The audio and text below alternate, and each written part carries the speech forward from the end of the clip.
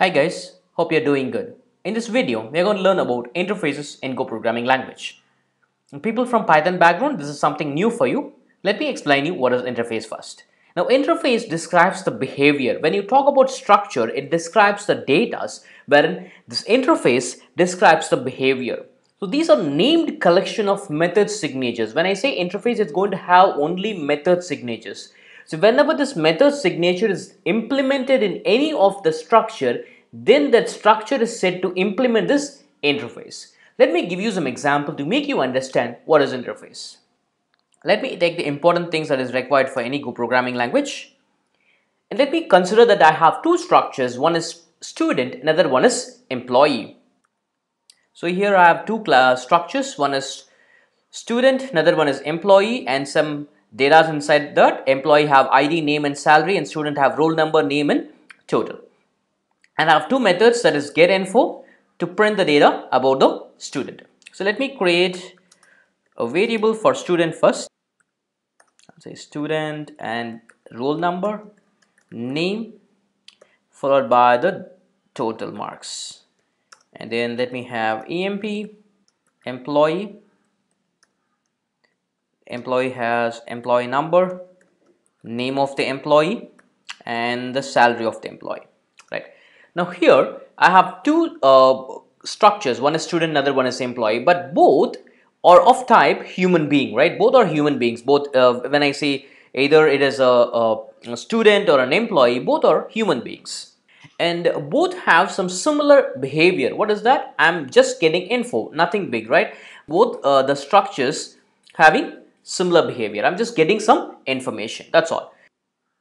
Now here we say student and an employee are of type human being, right, of the same type and have some same behaviors.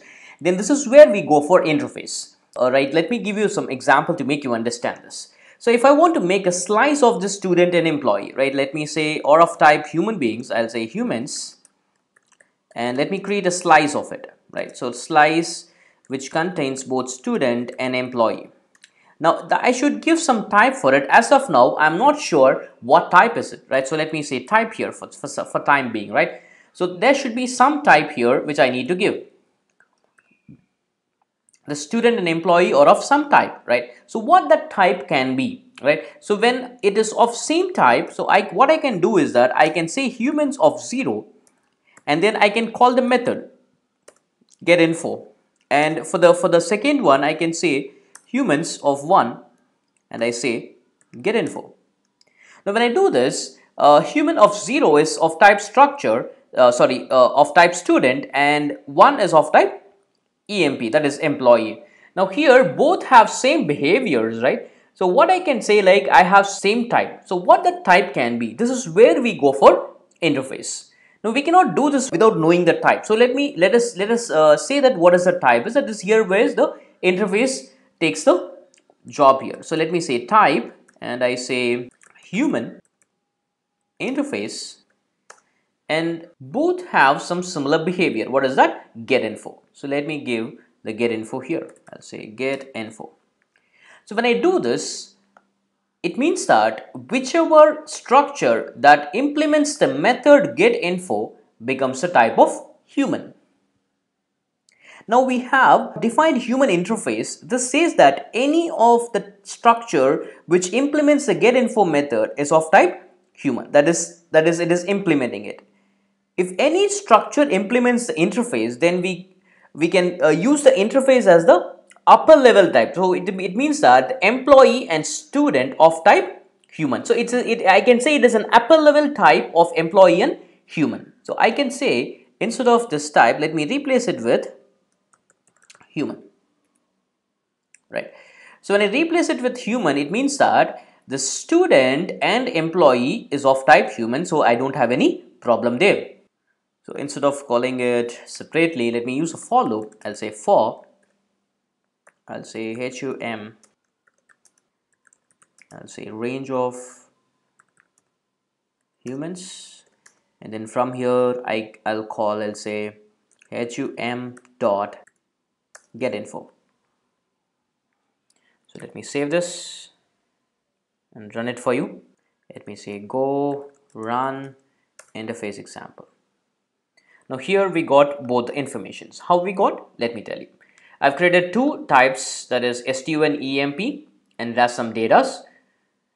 And then when I say I'm implementing it inside a slice, right? And here I am ranging it over the humans, and when I say HUM, first time it is STU, second time it will be EMP. So when I say HUM, first time it is STU, it means that internally I am calling the getInfo method of the student type. So this will be called.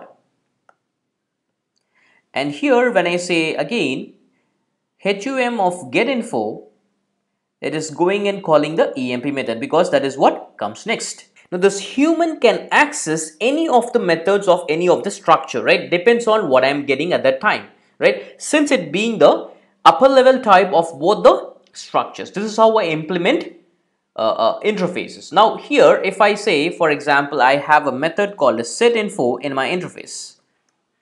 The student and employee, right, is not implementing setInfo, right? You can see that student class and employee, sorry, student structure and employee struct is not implementing setInfo method. Since it is not implementing setInfo method, then this stu and emp is of not type of human.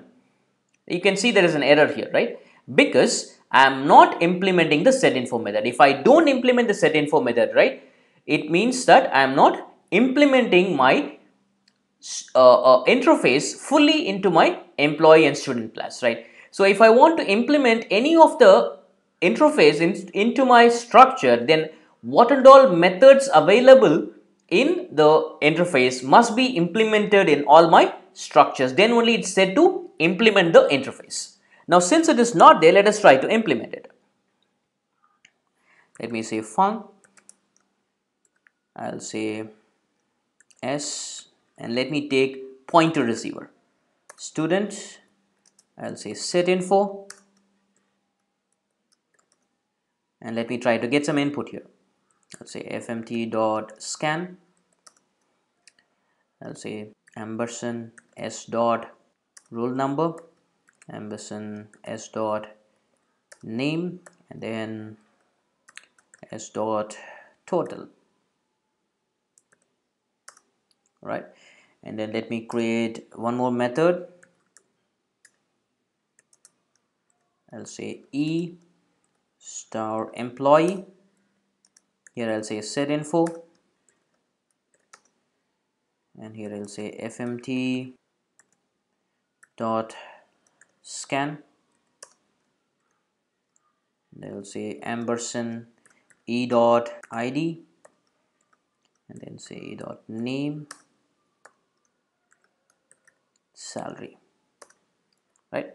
Now here we can see it is of type a pointer receiver, it is not a normal receiver, right? So let me save this, and from here I am trying to pass an stu1, right? Now here what will I do is let me create an empty. It is not required for me. Let me create something empty because I am going to get some input. So here I'll say hum dot setInfo, right? Okay, I've given a dot here, that's a problem.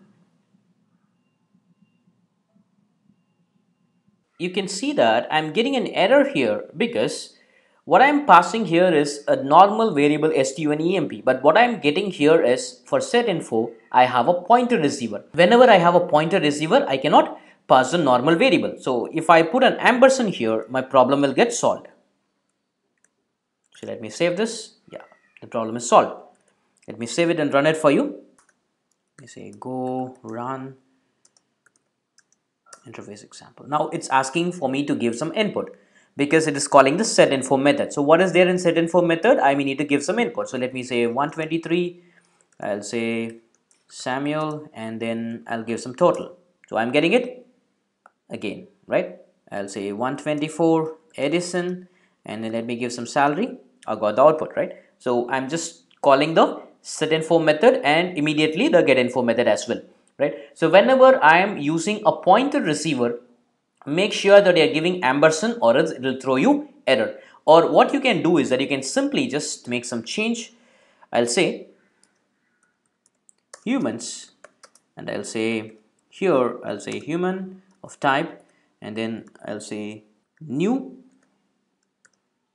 student comma new employee, right? So when I do this, it is not required for me to create a variable here separately and pass the address here separately. It's not required. I can just say new of student. When I do this, automatically it creates the memory for student and then passes the address on there. So let me save it and again run it for you. So when I say 123 Samuel, the total, you're getting it, and the salary, right? So whenever we pass on whenever we have a pointer receiver, we need to make sure that we are passing either the address of the variable, or I can just create a new variable like this with the help of new method. There are another uses of interfaces that we can use them as a kind of type. We can use them as a parameter type, we can use them as a return type, and also we can also use them as a variable type. So let me tell you how to use them as a parameter type. So to use them as a parameter type, let me create a function called this process, and then let me have a variable of type h. Now it's an interface type h. Now I'm creating this interface of type as a parameter type, right? So now from here I can call the setInfo method and as well as the getInfo method. Now from here I'll just say process of HUM. Now what happens? So based on what I'm getting, it will be passed to the process method. From here I am calling either the getInfo or the setInfo method. So this is how I can use my interface as parameter type. Now here I've used the interface as a slice type or a variable type. I can see here I'm using it as a parameter type or an argument type. Let me save it and run it for you. Oops, it's saying undefined h. Okay, I've given the other way, I'm sorry. So I should give h space human, and then let me run it again for you. Let me save this before. So it's getting input from me, I'm getting the output, and then done, right? So this interface plays a major role in Go programming language. I know it's a little bit confusing, but I want people to listen to it properly, and if you want, you can just go through this twice or thrice, and if you have any doubts, let me know in the comment section. I'll definitely get back to you. If you like this video, please give it a thumbs up and don't forget to subscribe to my channel. Thank you very much.